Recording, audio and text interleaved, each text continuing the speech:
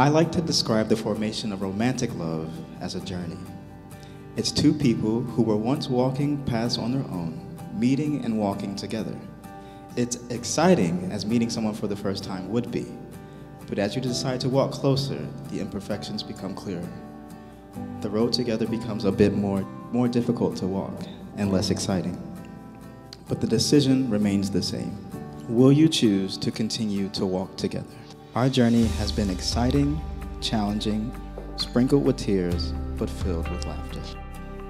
It's been full of late nights on the phone, fighting time differences, and many plane rides. It has taken us halfway across the country to the beautiful, dusty streets of Tejas in Mexico, and halfway across the world. And I knew that when I saw you coming up that mountain to make sure I made it back down safely, that wherever this journey of life took me, I wanted you by my side. Thank you for loving me. Thank you for continuing to choose to walk with me after learning about the uglier parts of me. You are a supportive, encouraging, and hardworking woman of God, and I am blessed to be standing before you. Speaking of standing, you're standing at this altar, and in the Bible, altars serve different purposes, and one of them was sacrifice. So here I am standing to offering myself to die, symbolically, to demonstrate my love to you as Christ loved the church. I vow to be faithful to you. I vow to be courageous and never run from a fight, but strive to have the wisdom to know when to pick my battles. I vow to never expect you to be perfect, but to give you the space to make mistakes, knowing that I will continue to be beside you with forgiveness and unchanging love. I vow to protect you mentally, physically, emotionally, and spiritually.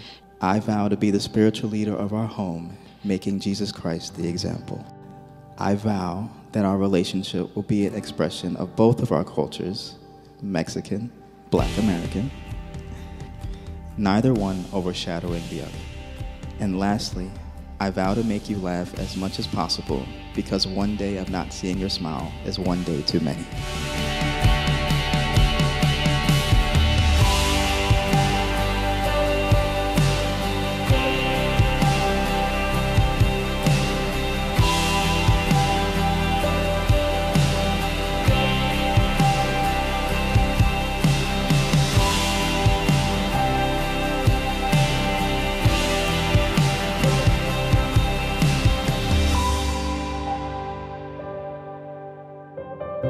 You've heard these words from me before, but I just want to remind you of this. I'm so thankful to the Lord that we met at that airport lobby for the first time 554 days ago. Thank you for choosing me. Thank you for committing to me and seeing a bright, fun, and God-centered future by my side. I vow to take you as my husband, partner, and best friend until death do us part. To continuously choose you no matter how hard it gets or what comes our way. I promise to laugh often and try, hence the word try, to not sweat the small stuff. To respect and care for you all the days of my life. To love you in the way that God has given us as an example. And to pray for you, your ministry, your health, and to be a partner in all your God dreams and purpose, always.